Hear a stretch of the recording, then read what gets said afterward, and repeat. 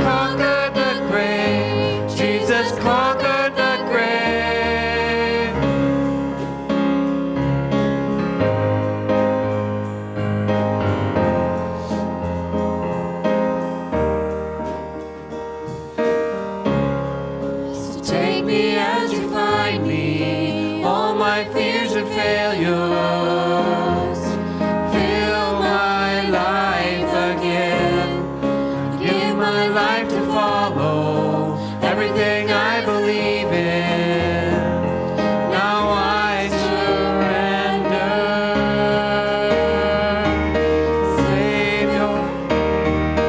Savior, He can move the mountains. My God is mighty to save. He is mighty to save forever. Author of salvation, He rose and conquered the grave. Jesus conquered the grave. Shine your light and let the whole world see. We're singing for the glory of the risen King. Jesus, shine your light and let the whole world see. We're singing for the glory of the risen King. Savior, He can move the mountains. My God is mighty to save. He is mighty to save forever. Author of salvation, He rose and conquered the grave. Jesus conquered the grave. He can move the mountains. My God is mighty to save. He is mighty to save forever. Author of salvation, He rose and conquered the grave. Jesus conquered the grave.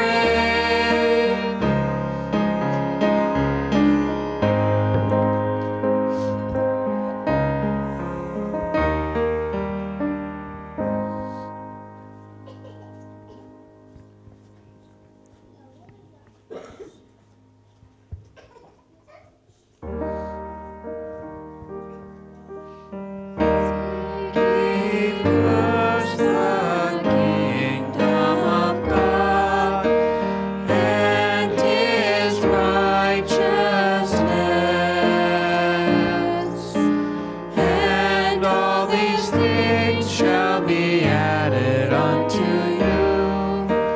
Hallelujah, hallelujah. Ask and it shall be given unto you. Seek and you shall find. Knock and it shall be opened unto you. Hallelujah, hallelujah. Seek ye first the kingdom of God and His righteousness, and all these things shall be added unto you. Hallelujah, hallelujah. Let us go to prayer this morning. Heavenly Father, this morning we seek your face, Lord. Above all the distractions of this world, Lord, we want to seek you. Help us, Lord, to focus on you above all else. Lord, you are our God. Lord, we lift up our burdens to you this morning. We lift up all the many medical needs, all those that are sick and in need of healing.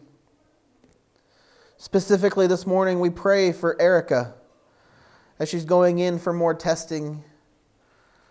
Lord, we pray that you give the doctors wisdom. We pray that you would bring about a full healing and a full recovery in her life and her body. We pray for Adam's friend's grandma as she's recovering from a stroke, that you would draw near to her, that you would draw near to the family. Lord, we know all too well that it is not just the person in need that struggles during times like this. So we pray that you would strengthen that family, that you would encourage them, that you would give them the strength they need and the courage they need to deal with all that's going on. We continue to lift up those who are struggling this morning. Those struggling with family issues, those struggling with finances, those who have just fallen on a hard time in life. We lift them up to you, Lord. We lay them in your hands, for there is no better place to be. We pray that you would carry them through, that you would encourage them, that you would comfort them during these times.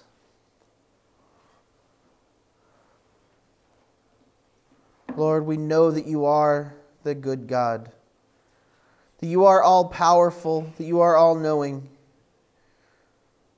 Lord, many evils reside in this world,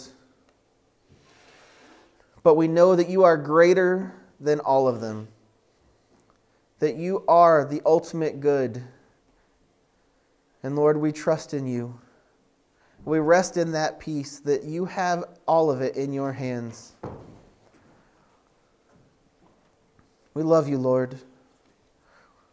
We pray that you would be with this service.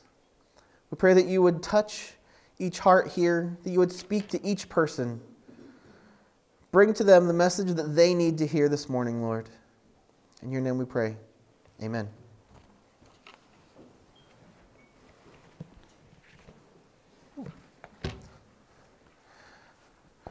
Well, we've been journeying through the book of Acts recently, and we're actually quite a ways through. I was just recounting it with Renee the other night and thinking, wow, we have almost gone through the entire book. I've almost completed my first series here as pastor. That's got to be a milestone or something. Way back when, before Renee and I even had kids, we had the burden on our heart to do foster parenting, and it's something that we're working towards right now as well. But in preparation for knowing someday we'd have kids and, knowing that we wanted to help others, we took a class at our church, a parenting class.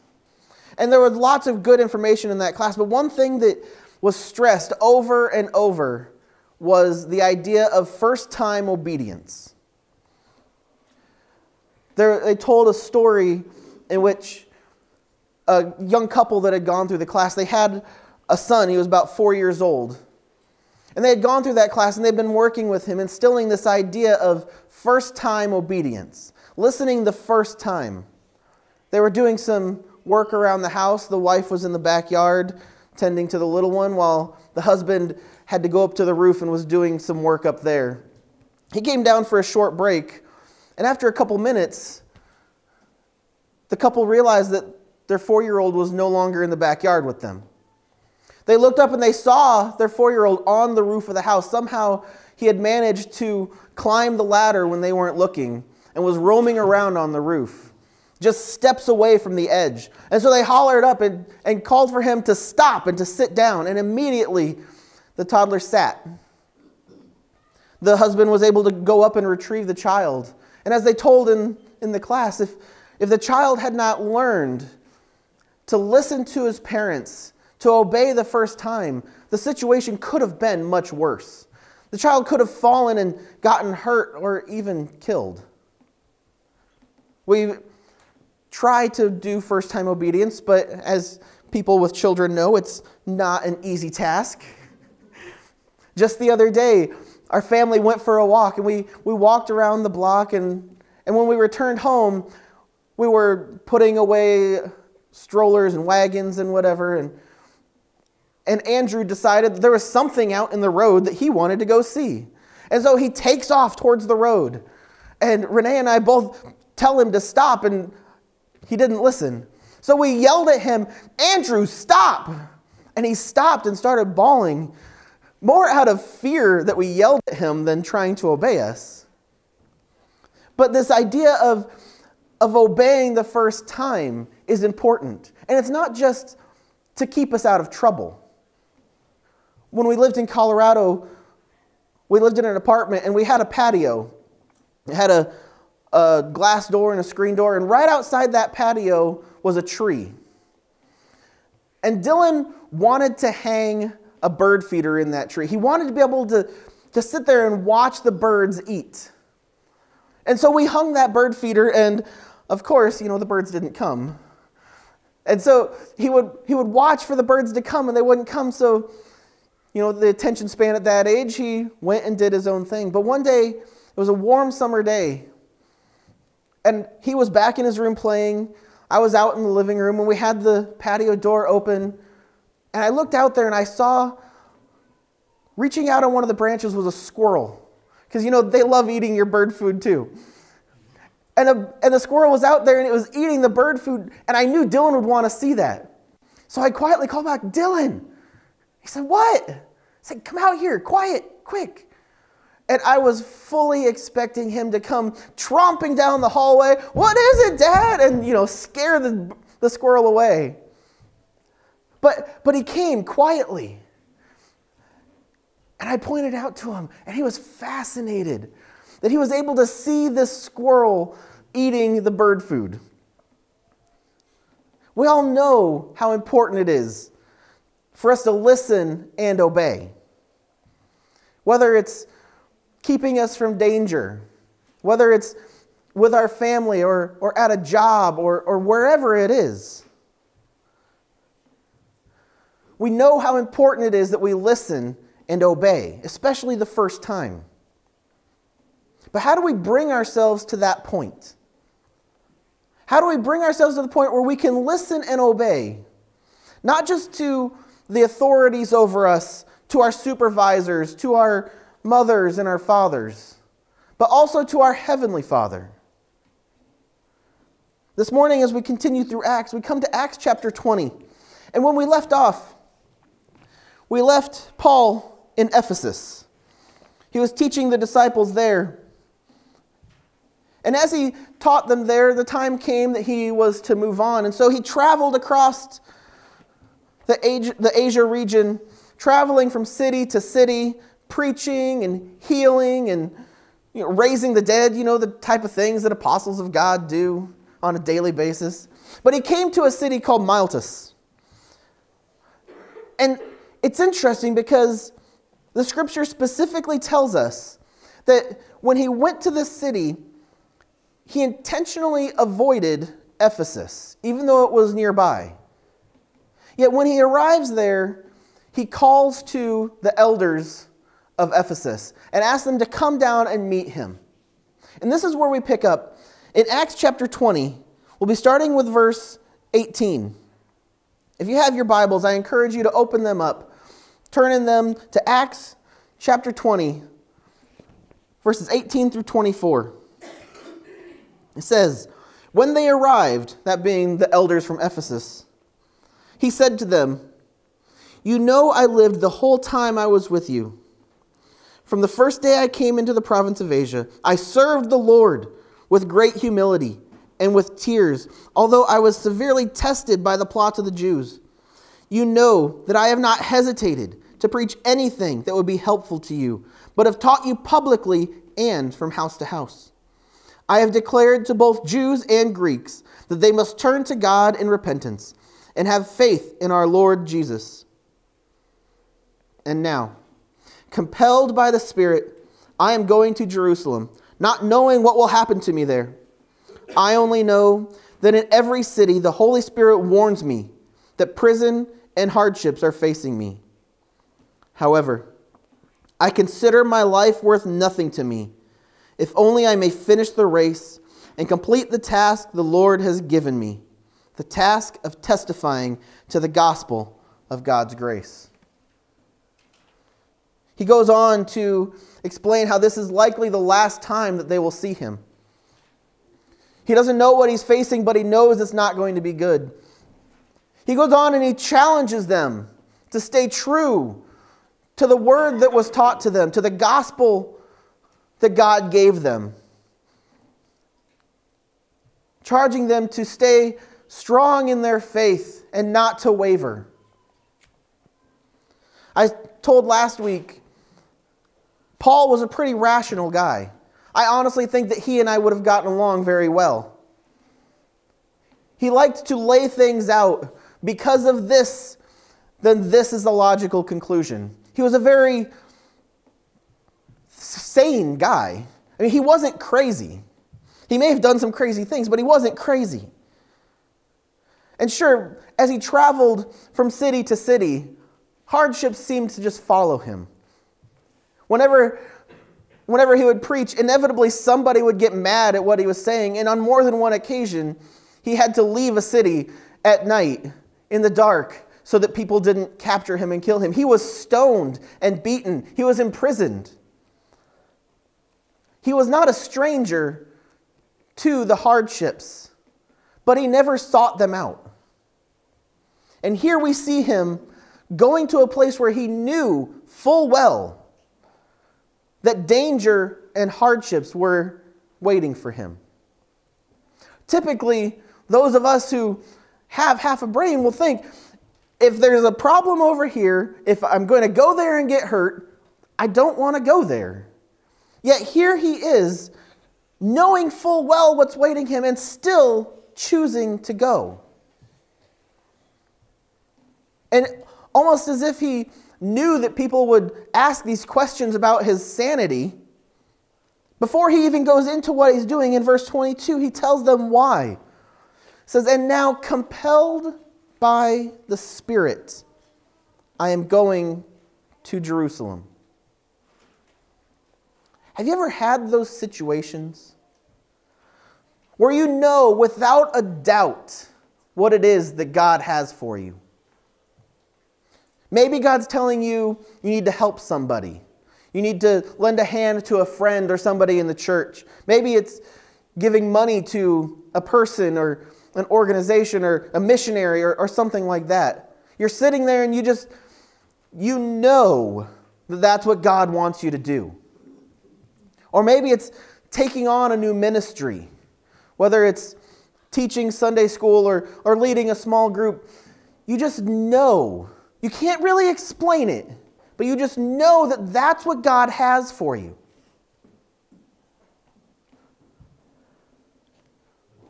Even in times where logically the answer would be no. I've had those times where God is leading me to a place to do something, and when I add it all up, when I think about it, the more and more that I think about it, the logical conclusion is no. I don't want to do that. I don't have a good reason to do that.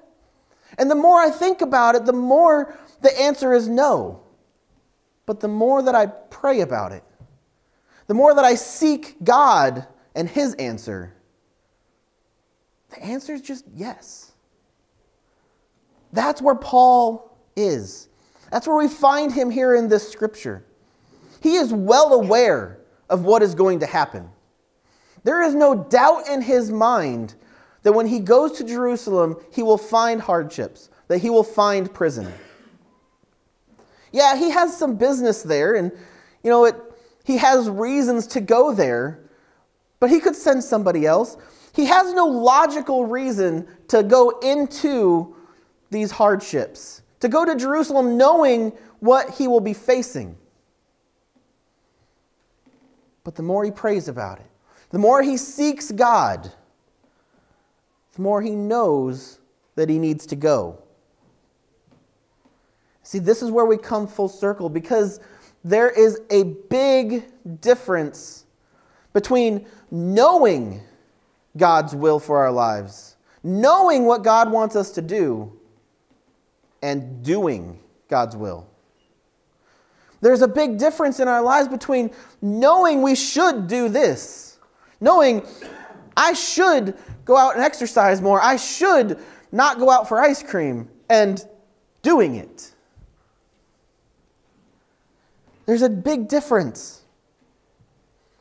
When you're a 4-year-old on that roof, and God tells you to sit down, and you do it. No questions asked. But why? Why do we do that? Why does a child obey their parents? Why do they do what their parents say without questioning? Why do you do what your supervisor tells you? Why did Paul follow the leading of the Spirit to Jerusalem, even though he knew the hardships that he would be facing? It all comes down to one simple word: trust. He knew where God was leading him, and he knew that he didn't want to go there. But he also knew that the one guiding him was trustworthy and faithful. He said, "I consider my life worth nothing to me, if only I may finish the race and complete the task the Lord Jesus has given me, the task of testifying to the gospel of God's grace."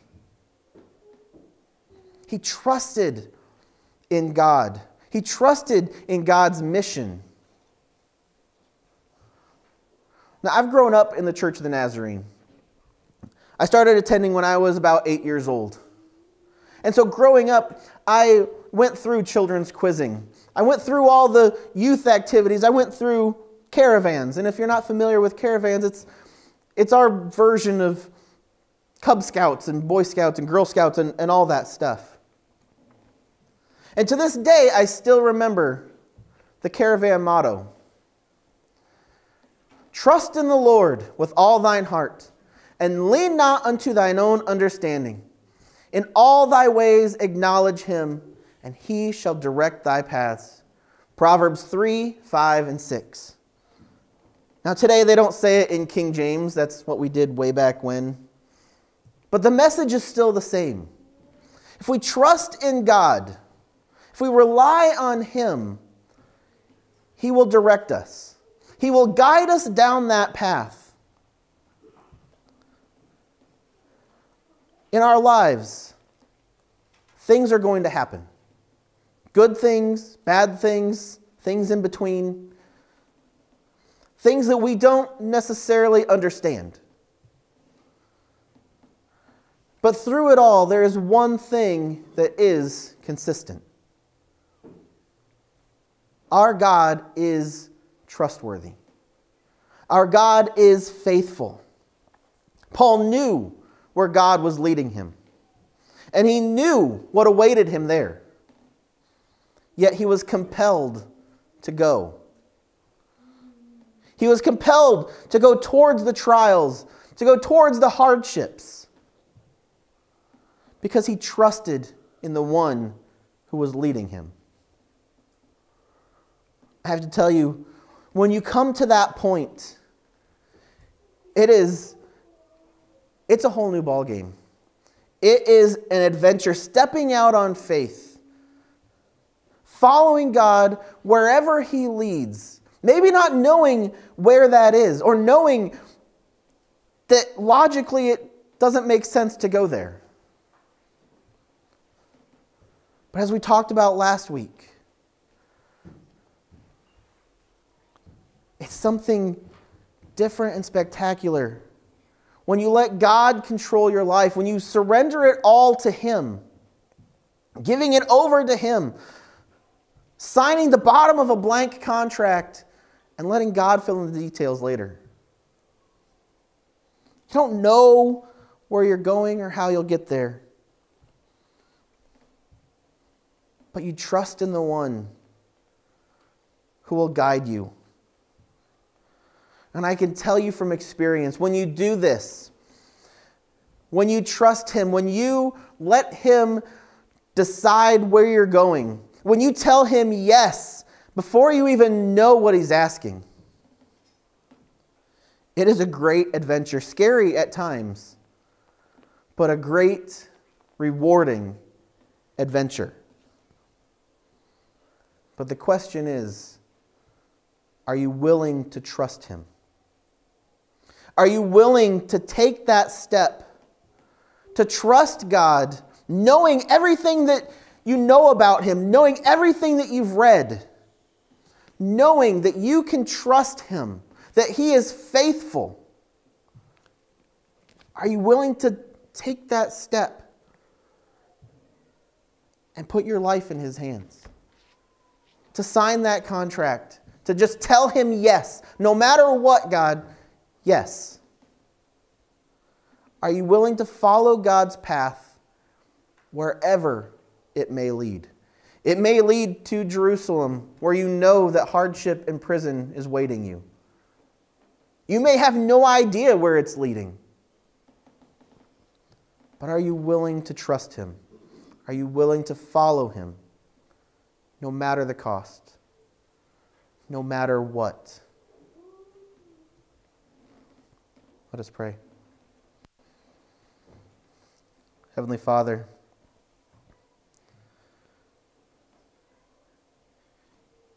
You've created each and every person here in this room. Lord, we know that You are a good God. We know that You are faithful. We know that You are trustworthy, but sometimes it's still hard to let go of the control that we think that we have, to give it over to You. We're afraid of where You'll take us. We're afraid that we're not going to like it. Maybe we know where it is and we really don't want to go. But Lord, You are trustworthy. We can trust You with everything that we have. So Lord, I pray this morning that You would speak to our hearts, that You would reassure us, that You would reaffirm that which we already know, that we can trust You. And Lord, I pray that we would lay our lives in Your hands, not just accepting the forgiveness that You offer, but the life that You offer as well. Lord, I pray that we would each make our answer yes. Whatever it may be, whatever trials may come our way, whatever hardships may come our way, whatever uncertainties may lie ahead, that our answer would be yes. It's all too easy to follow You, Lord, when things are good. The true test is, will we follow You? Will we trust You even when we don't know?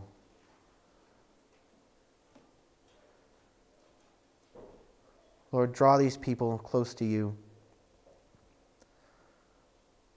I pray that You would lay this burden on their hearts, and if there is something that they have not turned over to You, if there's some area in their life that they are not trusting You with, Lord, that You would put Your finger on it.